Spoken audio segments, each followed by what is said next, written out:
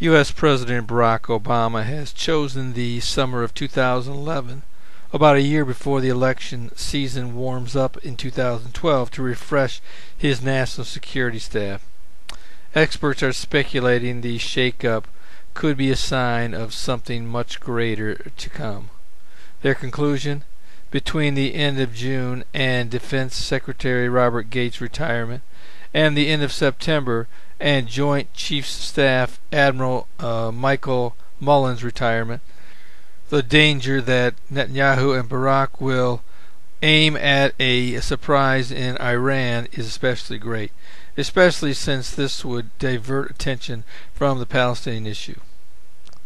I certainly wouldn't rule out an attack of this magnitude taking place sometime this summer, especially with the September UN vote on the recognition of a Palestinian state looming. This would immediately become priority number one for the UN, taking the Palestinian state issue completely off the table, at least for the time being.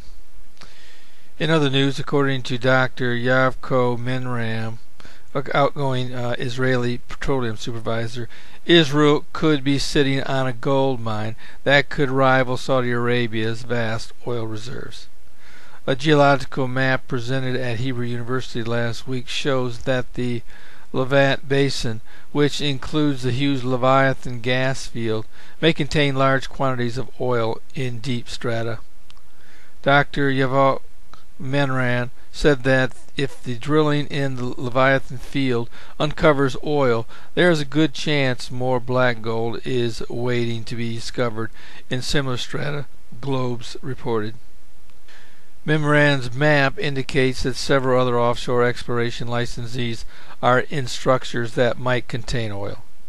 Israel also may be sitting on a huge shale oil deposits, and the Israeli Energy Initiatives Company hopes to launch a pilot project by the end of this year that will lead towards production of 50,000 barrels a day, 1/5 of Israel's consumption.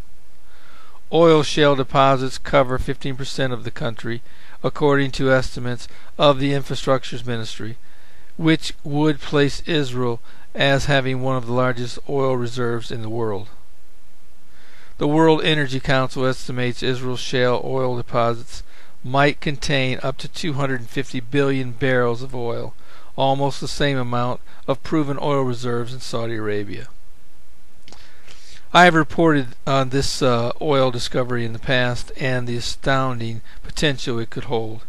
In past articles, I have also focused on Russia's sudden interest in providing Lebanon with the equipment and expertise in harvesting oil, Israel's Leviathan gas and oil find that stretches into Lebanese waters. You can bet this is not a friendly gesture on Russia's part, one of the world's leading oil and natural gas producers. Frankly, I look for Israel to continue to shock the world with mammoth discoveries in both oil and gas. The Bible says one day soon Russia will be drawn down to Israel by a great spoil they won't be able to resist. The World Energy Council estimates Israel's shale deposits might contain up to 250 billion barrels of oil, which would rival Saudi Arabia. I am convinced the half has yet to be unfold, and Israel is on the verge of becoming a potential world gas and oil leader. I say potential since it will probably be years before Israel is in a position to harvest this vast discovery. I believe Russia will be well aware of this new untapped potential and will seize the opportunity to partner with their Islamic allies in an attempt to destroy Israel. However, this war, known as the Battle of Gog and Magog, will end badly for the invading armies, who will suffer a crushing defeat at the hands of God Almighty Himself. The Bible says that 83% of the invading army will perish in the mountains of Israel through a series of natural disasters and plagues. This is Terry Malone with the Calvary Prophecy Report.